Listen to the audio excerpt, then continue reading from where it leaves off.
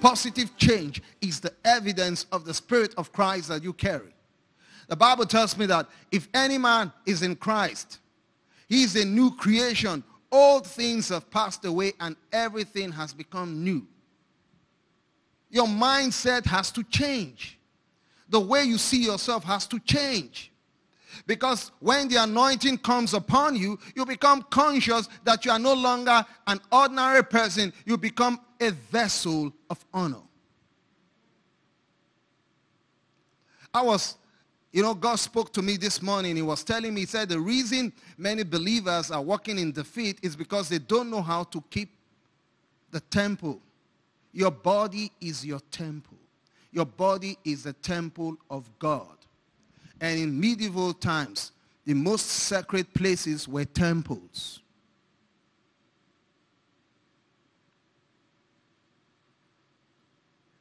We beautify temples. We make temples clean. We make temples holy. How can you say that your body is a temple of God and you keep defiling your body? Pornography, sexual immorality. How can you say that is the Lord's temple?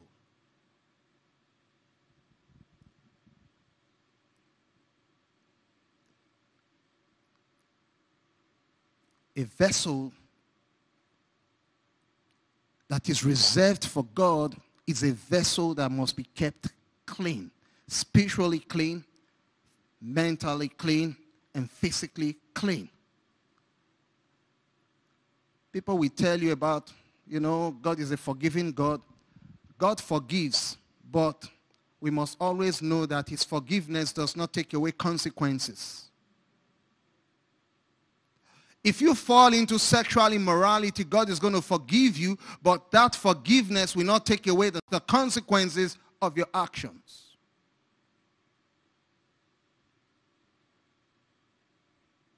God's going to forgive you for sleeping with prostitutes,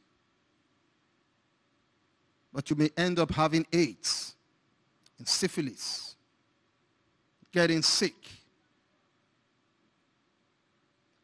God's going to forgive you for committing adultery, but you have planted, by doing that, you plant a seed that will grow in your generation. God is going to forgive you for cheating people, but someday someone is going to cheat you or cheat your family members.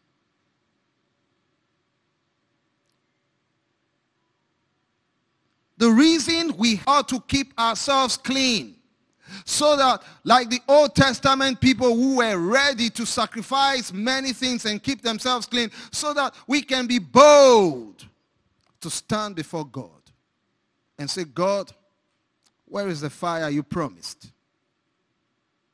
The reason some of you cannot stand in God's presence, because the devil keeps whispering into your ears, I know what you did. I know what you did. I know what you did. Let's call spade a spade. A sinful man is not a powerful man. There are two types of prayers. The sinful believer comes to God's presence, instead of calling down fire, God have mercy. That's a prayer of a slave. But when a son who knows the Father's will, when a son who understands the will of the Father, who knows that his body is sacred, who knows that he walks in holiness, when he stands before God, he calls down fire. Leave the realm of saying, God have mercy, and enter the realm of dominion. Elijah didn't say, according to the word of the Lord, let there be no rain. He said, according to my word, there shall be no rain. Why? Because God gave the planet to him. Gave man dominion. He said, whatever you decree on earth will be decreed in heaven. For the fact that we've been praying and praying and praying, and the COVID cannot leave this country in such a speed, it shows how weak the church of God has become. In the place I came from, people are going about their business. No one is dying.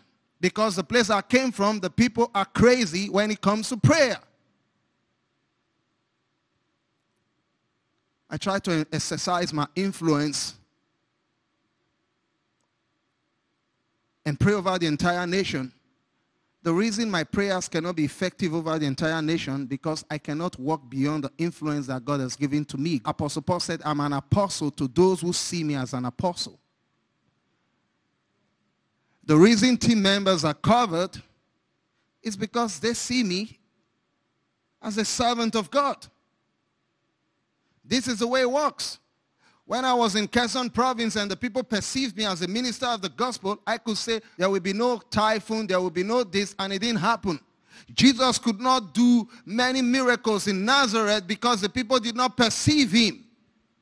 Inasmuch as I want to pray and say, let it end. If the bishops and the pastors will not join faith with me, my prayer is going to be useless in this country.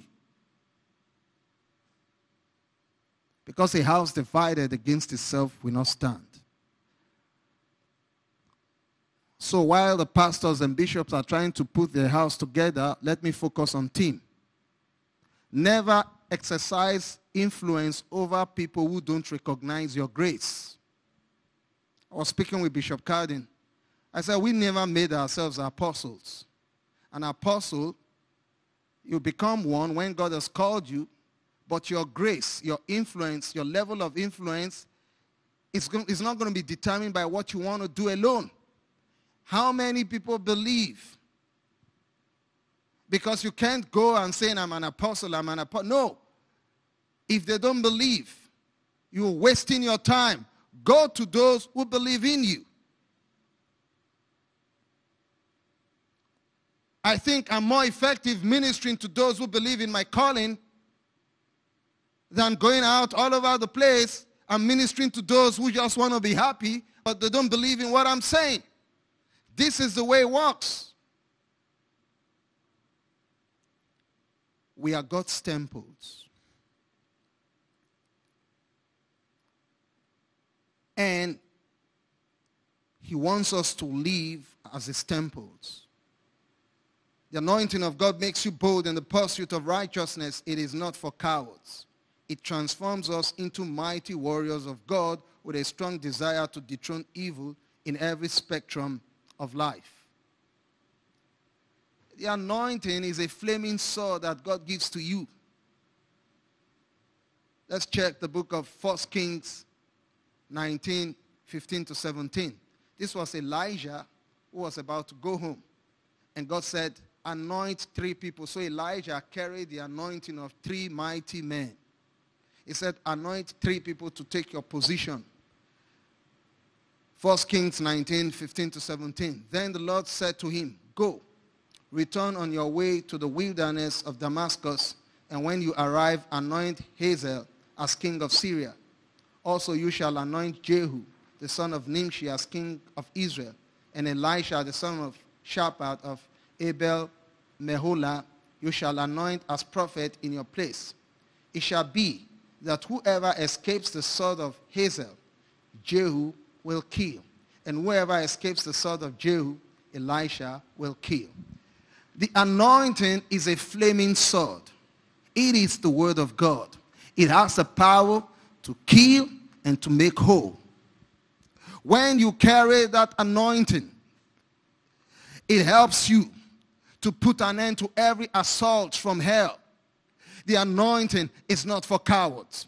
The anointing is not for the weak. The anointing is for the strong. When you carry that sword, you can put an end to sickness. When you carry that sword, you can dethrone principalities and powers. When you carry that sword, you can put an end to every assault. I speak right now, and I take the sword of the Spirit. I speak into your life that every incantation against you, every enchantment against you, every divination against you comes to an end today in the name of Jesus. I put an end to the power power of sin. I put an end to the power of depression. I put an end to the power of reincantation against you. I put an end to every obstacle. I declare that your path shall be made straight in the name of Jesus. Every sorcery, every witchcraft, every necromancer, I command it to end in the name of Jesus. I declare by the Spirit of God, I declare that today you are spiritually circumcised. You shall no longer be a slave to sin. You shall no longer be a slave to this flesh. In the mighty name of Jesus, I declare that you are stepping into territories, stepping into power, stepping into glory, stepping into new dimension, new horizon. In the mighty name of Jesus, I take upon myself the sword of the Spirit, and I speak into Luzon, I speak into Mindanao, I speak into Visayas. Philippines, be free in the name of Jesus. Africa, be free in the name of Jesus. Asia, be free in the name of Jesus. North America, be free in the name of Jesus. South America, be free in the name of Jesus. Australia, be free in the name of Jesus. Europe, be free in the name of Jesus. Antarctica, be free in the name of Jesus. Let the wind of change blow through Metro Manila. Let healing take place right now in the mighty name of Jesus.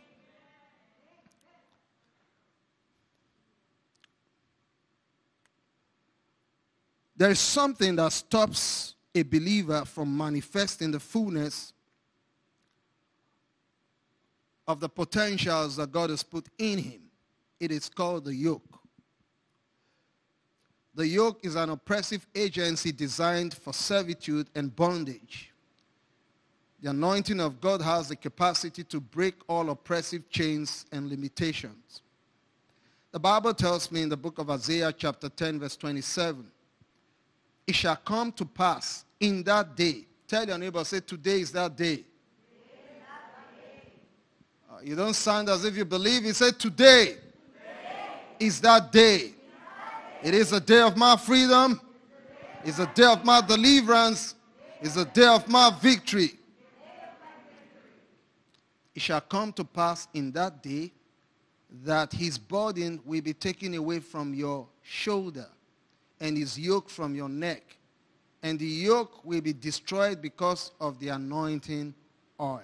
It's not the oil that destroys the yoke. It is the spirit behind the oil. Zechariah chapter 4 verse 6. So he answered and said to me, this is the word of the Lord to Zerubbabel, not by might, not by power, but by my spirit, says the Lord of hosts. Now, if I leave here, I'm going to talk about 3 types of yokes.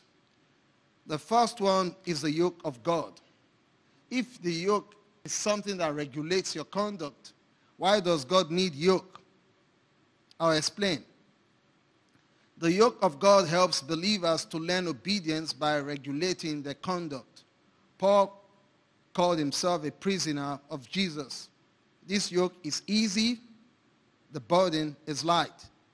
Matthew chapter 11, verse 29 to 30. Take my yoke upon you. Say, take my yoke. Why do you need to take that yoke upon you? Because if you don't take God's yoke, you are going to be lawless. Because you were purchased with a price. And so the day you got saved, you were sealed. The seal of the Spirit is that yoke. You were sealed with God's Spirit. That seal simply means touch not. You know, when they place a seal on something, once that seal has been broken, that thing is dangerous. You can't use it. So we were sealed. And the brand we carry is better than Gucci. It's better than the biggest brands. It is a supernatural brand. It is a brand of favor.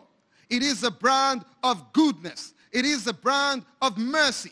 Surely goodness shall follow me, not some days, all the days of my life, and I shall dwell in the house of the Lord forever. So the brand you carry is the brand of favor. That's why God seals you. Take my yoke upon you and learn from me. For I am gentle and lowly in heart, and you will find rest for your souls. for my yoke is easy and my burden is light. Instead of you to put upon yourself the yoke of God, some of you are putting strange yokes upon yourself. Then the second kind of yoke is the yoke of the enemy. The yoke of the enemy keeps people in perpetual bondage. Genesis chapter 27, verse 40. By your sword you shall live, and you shall serve your brother. And it shall come to pass, when you become restless, that you shall break his yoke from your neck. Are you restless? Poverty should make you restless. Sickness should make you restless. Disfavor should make you restless. Anytime God sees restlessness, he acts. The people of Israel were supposed to be in bondage for 400 years. But the Bible tells me that they stayed in bondage for 430 years. But the Bible tells me that God did nothing. But God only began to do something when the people groaned. When they cried, he said, Moses, I have heard the cry of my people. God is not going to change what you are comfortable with. Is someone restless with sin? Is someone restless with poverty? Is someone restless and saying, this pandemic has to end? I want my life back. I want my nation back. I want my business back. I want everything back. And when you get restless, you don't complain. You go down on your knees and you pray. You pray until something happens. Galatians 5:1. Stand fast, therefore, in the liberty by which Christ has made us free. Stand in the liberty. The Spirit of God releases freedom. Some of you are not standing in that liberty. You have engaged. You've put yourself in things that ain't right. Stand in the liberty. We are free. But it's not an occasion for us to engage in wild things. Stand fast, therefore, in the liberty by which Christ has made us free, and do not be entangled again with a yoke of bondage. When you get yourself into drugs, you get yoked up with evil.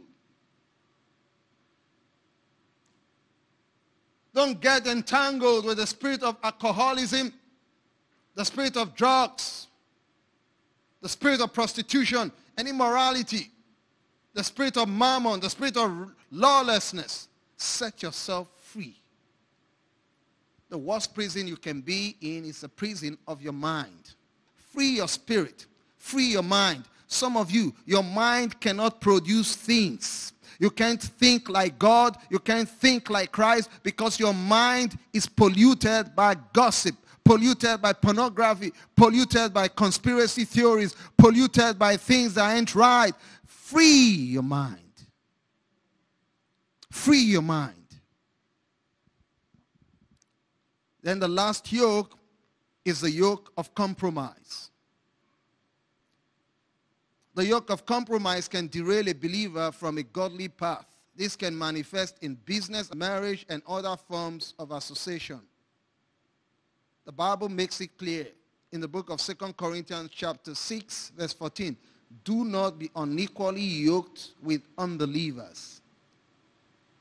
If your best friends are unbelievers, you're on the wrong path. If your boyfriend, your girlfriend is an unbeliever, you have derailed. Do not be unequally yoked with unbelievers. Because in ancient Israel, if you want to plow a field, you bring 2 strong animals, oxen, but you pair them with comparable strength. When God wants to bring someone into your life, God does not bring a liability, even if the person looks weak. When God wants to give you a man or a woman or a spouse, the Bible tells me that, and God gave Adam a wife comparable, a woman who has the same spirit, who has the same strength. So the mystery of the oxen is when you pair a weak one and a strong one, the strong one dies. Because the weak one does nothing, so the strong one begins to pull, including pulling the weak one until it dies. When Samson got himself yoked with Delilah, it caused his vision to be destroyed. Please, women, don't bring strange husbands to the church. Men, don't bring strange wives to the church.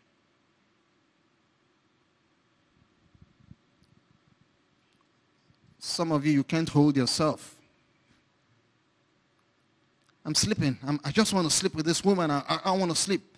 Every time you sleep with a prostitute, the spirit of prostitution takes over your soul. The Bible makes it clear. He who sleeps with a prostitute is one with her. You sleep with a physical prostitute, it doesn't end with the physical realm. In the spirit realm, your mind gets fried. The spirit of prostitution begins to manifest. There's a recent study. The study was done. For a long time, they studied women. They studied, and they saw that many women carry the DNA of men, and they were wondering where it came from. And they discovered that every time a woman has sex with a man, the man deposits something in her body, and it doesn't leave. Part of it goes to a certain part of her brain. So that means the more guys you sleep with, the more spiritual personalities and identities you take in. Have you noticed that prostitutes are very unstable women? Because when you open your body to different men and different personalities, the spirit they carry will begin to manifest in your life. One moment you are happy, one moment you are crying. One moment you are faithful, the next moment you are not faithful. One moment, please, surrender to God. You are killing yourself. You are killing the next generation. Any woman who keeps sleeping with different men is a foolish woman who does not know what it means to be a woman. Because a woman is not just a physical being, she's also a very spiritual being. God did not choose the man as an incubator. God chose you. And you can't open yourself to men all over the place. What is wrong with you? Cover yourself and give yourself dignity.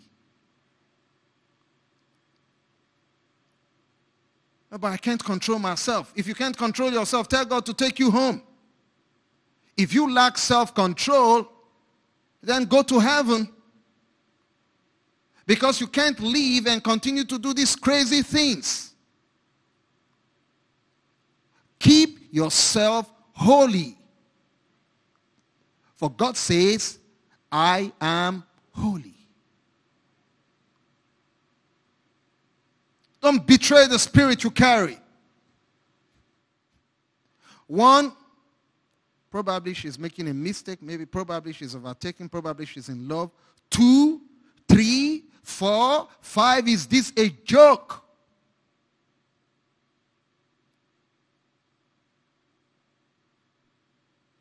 You pollute your body and you have strange sickness and they pray for you, nothing happens, and you say, God, why did you do this to me? Because the Bible says, he who destroys, pollutes the temple, shall the Lord destroy. For all those of you who you've done things that are contrary to the word of God today, I declare that by the spirit of mercy, something good is coming out of your life in the name of Jesus.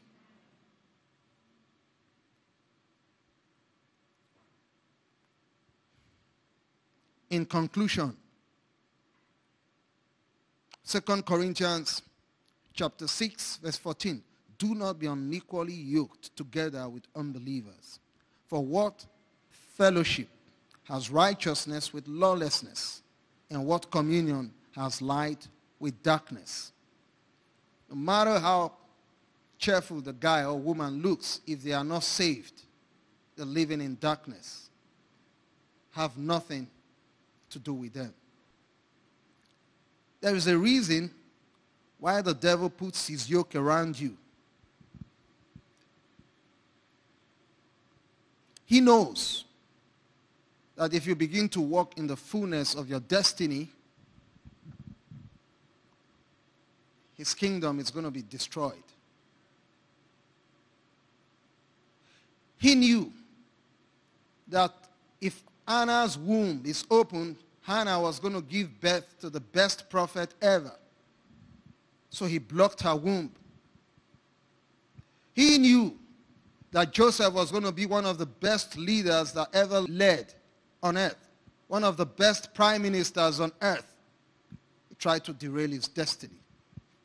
The reason the devil is fighting you and trying to put the yoke around you, because he knows that when you step into the fullness of your destiny plan, his kingdom is going to be in darkness. And victory will be granted to the body of Christ.